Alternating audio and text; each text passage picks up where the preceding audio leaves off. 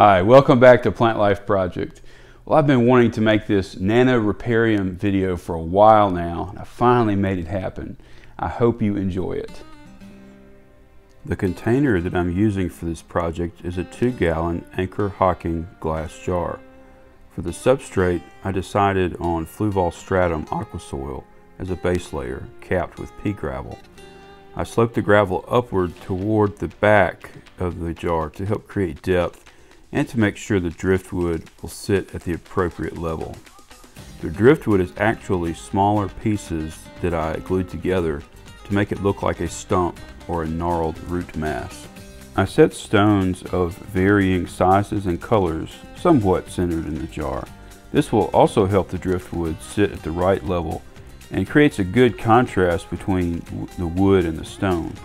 And it is sitting at just the right level to act as a pedestal for some riparian plants. I decided to add an old seasoned tree branch for the plants to grow on as they get taller. And I secure both pieces of the wood to the rim of the jar with super glue. Earlier, I cut out a piece of neoprene mat for the jar to sit on, and I get everything set up in place like I want and begin filling the jar with water and start getting the plants in place. I set the largest plant in first, the MONSTERA Addansonii.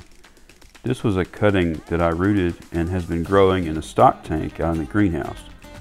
Next, I put in pearlweed, Java moss, and Brazilian pennywort that I want to grow on the surface attached to the driftwood. Guppy grass will grow further down to provide vegetation around the submerged portion of the driftwood. I add Marimo moss from another tank to the setup. Sometimes when adding the moss balls, they have a tendency to float because they get air trapped inside of them. But if you squeeze them underwater, it gets the air out and allows them to sink. And finally, it's time to add the tradescantia and spider plant, both of which are cuttings that will root in this setup. I add a few oak leaves as a source of beneficial tannins that will slowly leach out and make the water slightly darker over time. I wait until the following week to add the BETTA. The water is still a bit cloudy, but it will clear up as the system balances out.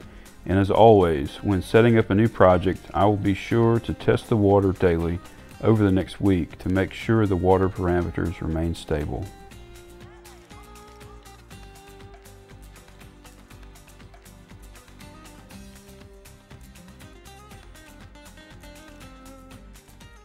I really like the way these three riparian plants look together. There's enough contrast between colors and leaf textures for each of them to be distinguishable, but they also just work well together and provide layers of interest in this setup. I'm also happy with how the driftwood turned out. Now I already have more ideas for how to use driftwood like this in other 2-gallon jar aquascapes that I want to do at some point. But I think they would also work well in 5 or 10-gallon tanks.